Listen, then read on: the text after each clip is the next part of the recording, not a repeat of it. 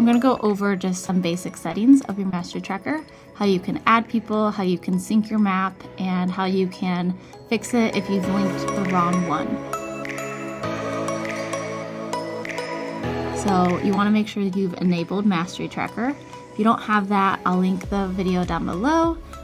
You should have your grade, your subject, and then the standards that you're using. If you've linked the wrong one, that's the first thing we're going to go over. I'm going to go to more, and I'm going to unlink tracker.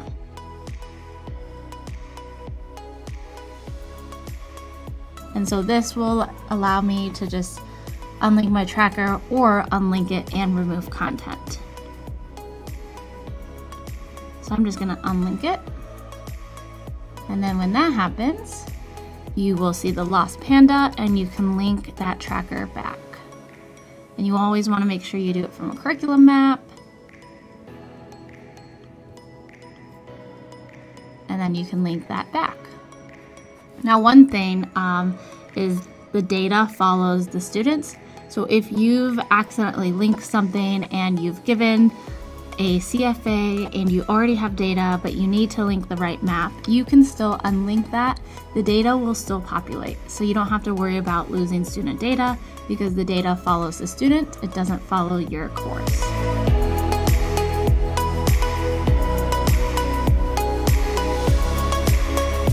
Second thing I'm going to go over is syncing your map.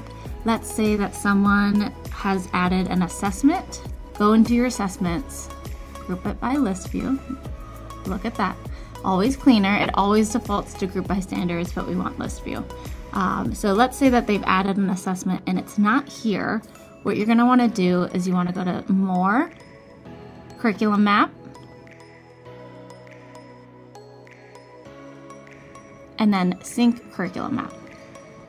And then that will push any assessments that they've added to the map into your tracker.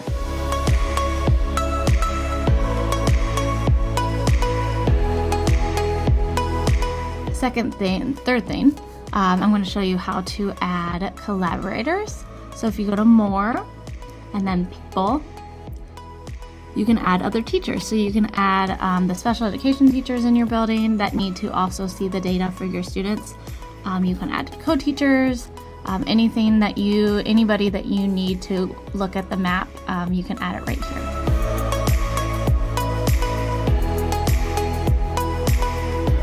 You can also edit how you view your tracker. You can have it so that it's only the assigned standards. You can have it so it's all of your units.